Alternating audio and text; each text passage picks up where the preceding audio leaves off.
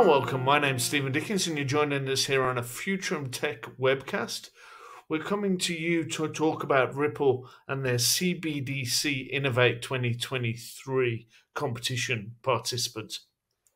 I'm joined by Francesco Piccoli from AnChain. Hey, Francesco, welcome to the show. Thank you. Hey, Steven. Thank you for having me. So let's do some introductions first before we dive in. What's your role and what do you do for AnChain? Yeah, I'm a senior director at AnChain.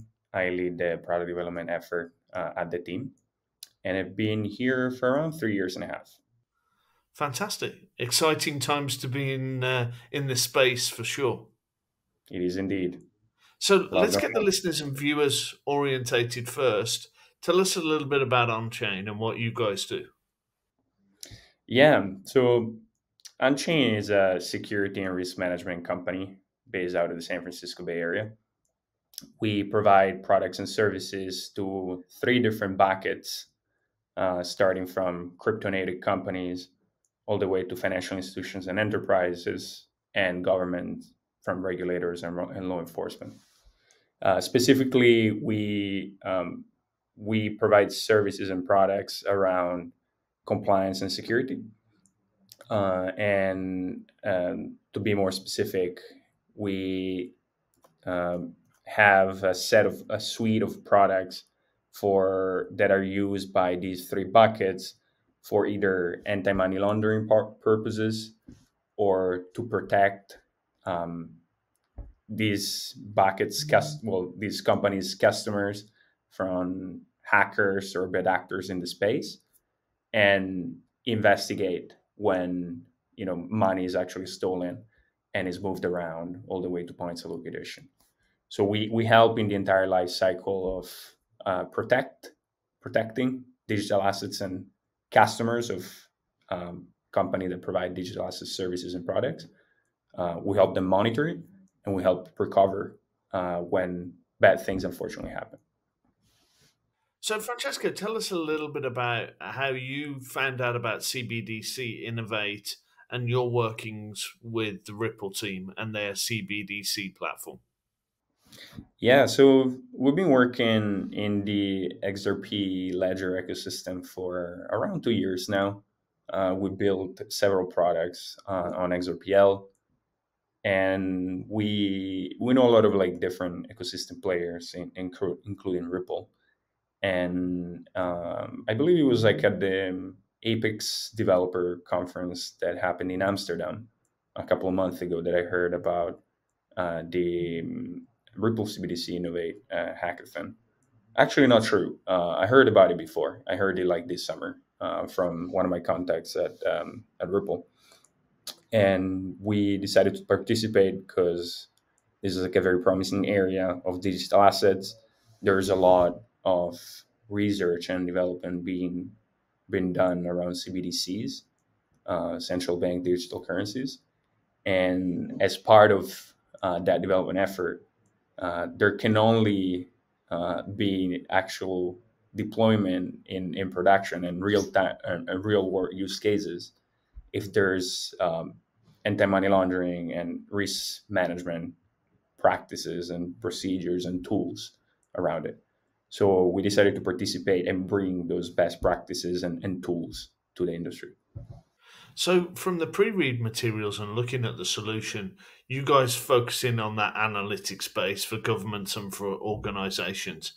Tell me a little bit about kind of how the on chain solution does that with regard to the Ripple CBDC platform. Absolutely. And you're absolutely right. We're basically an analytic layer on top of the XRP ledger, right?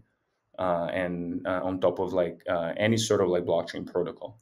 So we ingest a lot of the raw blockchain data, and we have several AI algorithms that we developed in house that help us make sense of that data and help our customers make sense of that data.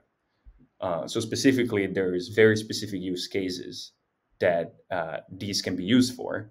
In our case, we provide data that facilitates all the anti-money laundering practices that certain companies need to apply internally because of regulation, right?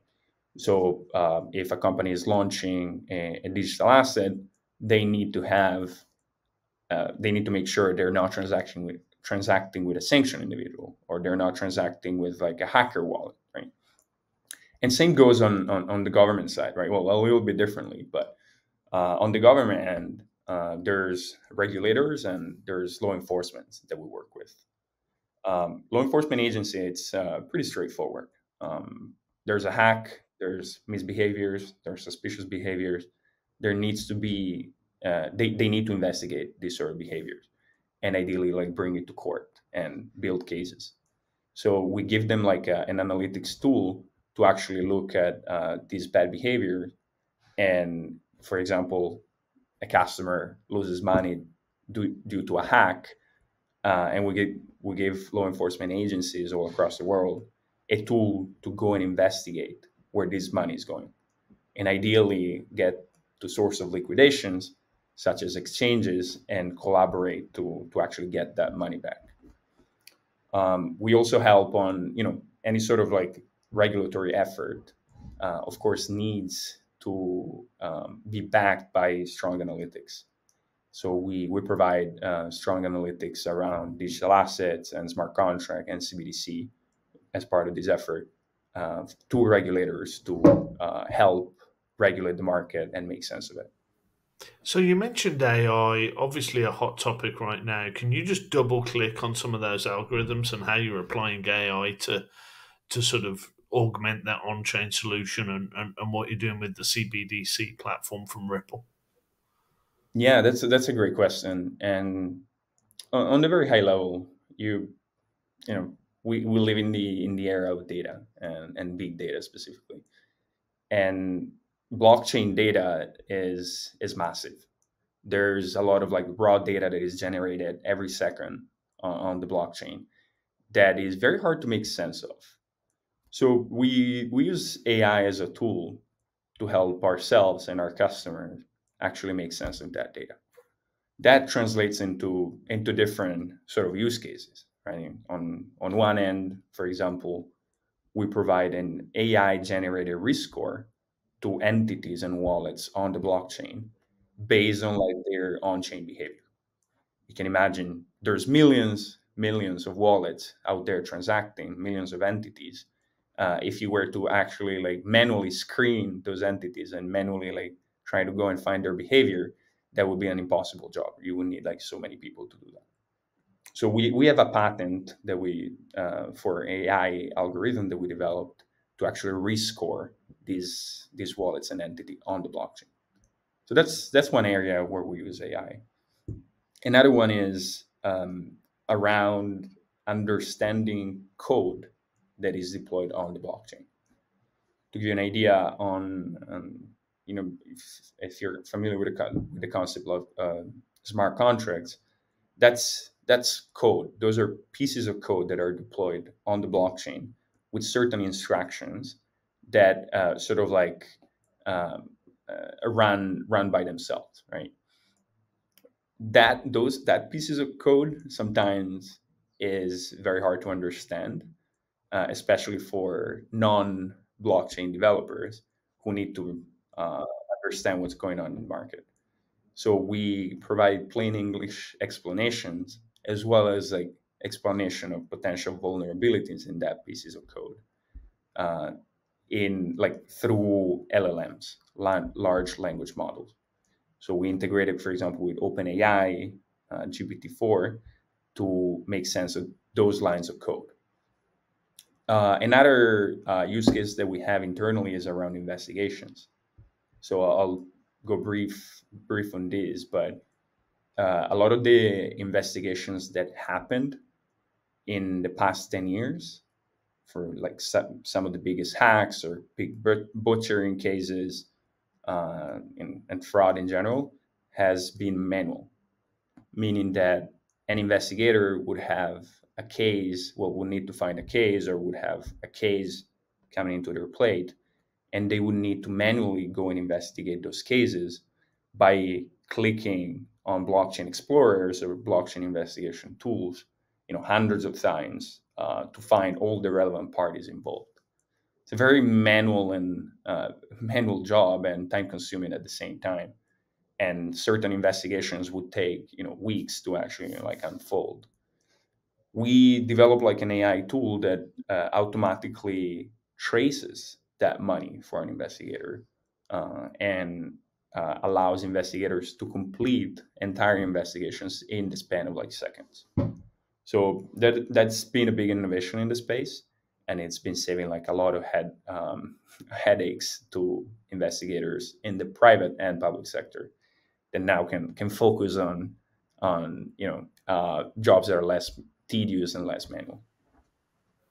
That makes perfect sense. That kind of leads on to my final question, which is around security. I know from our conversations and that some of the pre-read material I've had from the Ripple team, OnChain's been working with government agencies, particularly in the security space. So, what have you been doing to bring AI particularly into that security space with the Ripple CBDC platform?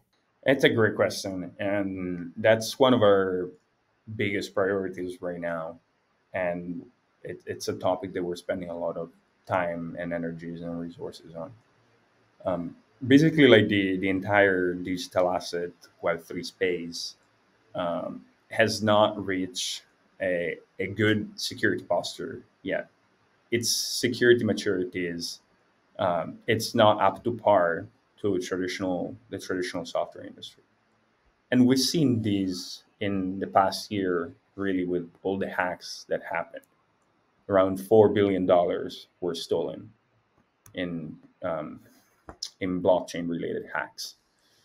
Unfortunately, that is not a great incentive for institutions to actually jump in the space and launch products and services in the space, especially for the sake of this discussion, for a central bank uh, rating that $4 billion have been stolen in the past year due to hacks is going to push any sort of CBDC effort back, unfortunately, right? Back Yeah, to it's a going to healthy make step. people reluctant to adopt technology because there's still this concern that we see in the market. So where is on-chain AI kind of in that space, and how are you addressing some of that? I don't want to say reluctance because I don't think it's reluctance, but some of that sort of caution that maybe exists in the marketplace. Yeah. Um, this is exactly where we come in, right? We're trying to bring best practices from the traditional cybersecurity world applied to in traditional software industry to Web3 as well. Hmm. There's very clear standards and recommendations from institutions out there on frameworks around cybersecurity and what companies should adopt to secure their critical infrastructure. So there's the most famous one is probably the NIST cybersecurity framework, the National Institute of Standard and Technology cybersecurity framework, which has 5 steps that companies and entities should take to secure their software infrastructure. Um, those 5 steps are not fully developed in by companies that are building in the blockchain world. So those steps go from identifying vulnerabilities to protecting those vulnerabilities, monitoring and detecting sort of potential attacks, recovering, responding. There's multiple clear steps that are outlined out there. Unfortunately, there's no tools and yet education in the Web3 space for that. So all of our products fit into that framework. Can we help company identify vulnerabilities? Can we help and government institutions, in this case, central banks, before they go and launch any sort of product and service? Can we help them identify potential vulnerabilities? Can we help them patch those vulnerabilities? Can we help them set up um, monitoring like tools and procedures for them to be aware of their critical infrastructure? And this is like where, for example, CBDC Secure comes in, right? Can we help them like have like a full view of their critical infrastructure and the digital asset that they release, their CBDC? Then can we help them, respond to potential threats, right? If there's an attack from hackers, how would central banks respond? What is their response plan?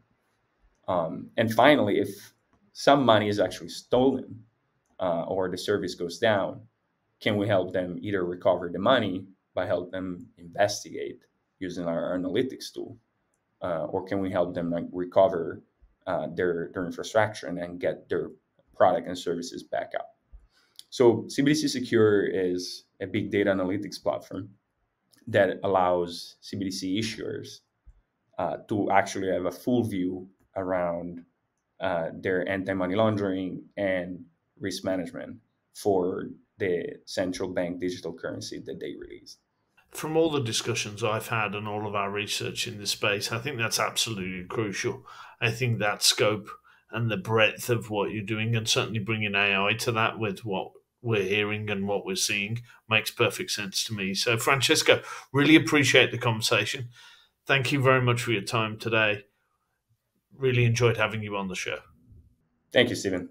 Appreciate you guys having me here. You've been listening to the Futurum Tech Webcast. I'm Steven Dickens, your host. Please click and subscribe and do all those things to help with the algorithm, and we'll see you next time. Thank you very much for watching.